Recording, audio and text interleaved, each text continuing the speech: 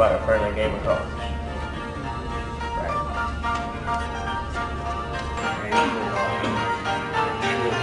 How you doing there, Jim?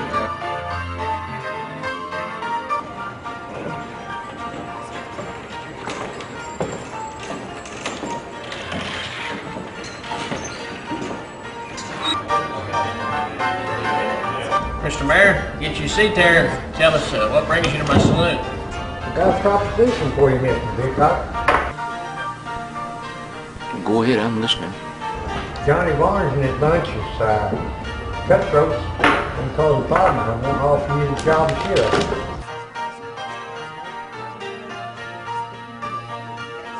You leave me alone, you lout!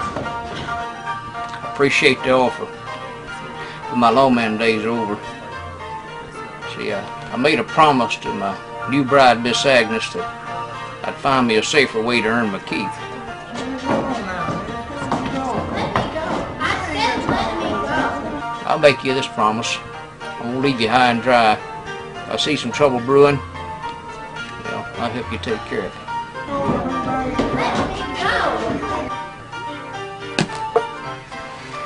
go. This one's on me. You won't owe me a thing.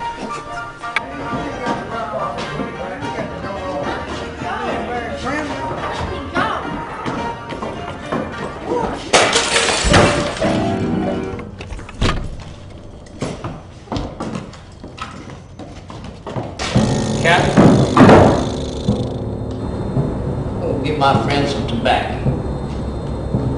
When I get back, best not be here. You take this one with you. Now, back to camp and sober up.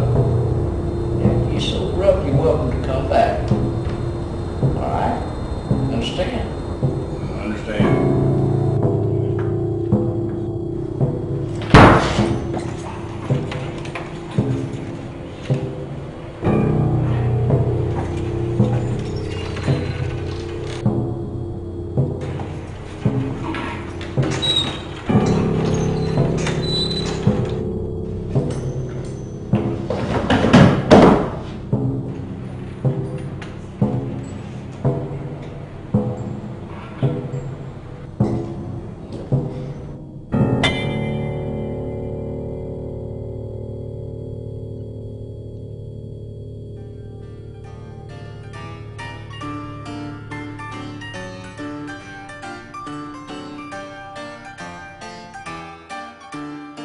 After our little brawl, Johnny Varnes and his bunch of Montana cowboys weren't too happy with me, so a quick plan was set in motion.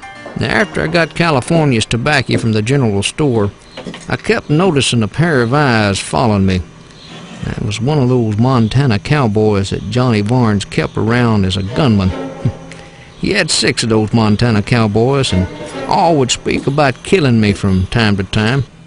On one occasion, I caught all 6 in a room and got the drop on them, and I told them, I understand that you cheap would-be gunfighter from Montana, well, you've been making remarks about me, and I want you to understand, and lest to stop, there will be shortly a number of cheap funerals in Deadwood. Now, I've come to town not to court notoriety, but to live in peace, and I will not stand for insult. Well, that's what I told him. Well, as I headed toward the stable to saddle up and ride out, I was determined to find out who those pair of eyes belonged to.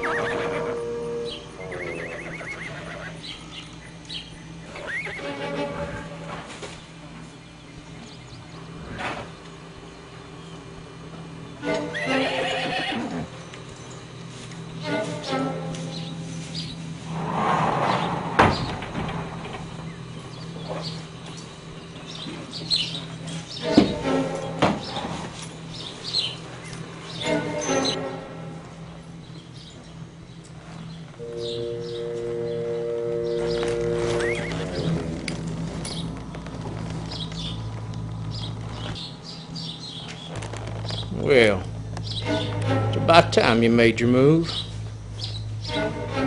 You know, I've had my eye on you ever since I went into the general store to get my friend some tobacco. I saw you sitting at the back table with Johnny Barnes over at the saloon. I went back inside to make sure them cavalry boys left.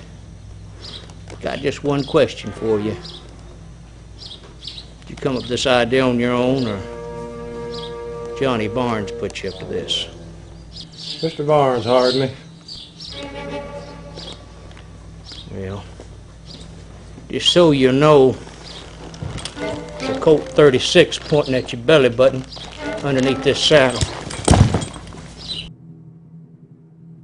Now, if you feel lucky enough to pull that hog leg, you can do so. But I'll give you a choice.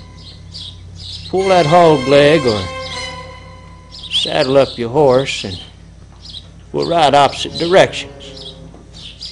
Mr. Barnes will never know the difference. Now, what's your choice going to be?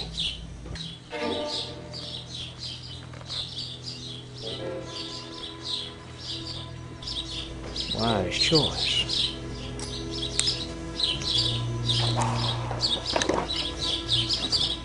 There's not enough gunmen in Montana to keep me out of saloon number 10 or any other saloon in Deadwood after this day. Out of spite, I'll play cards as often as California and the boys are letting me out of camp.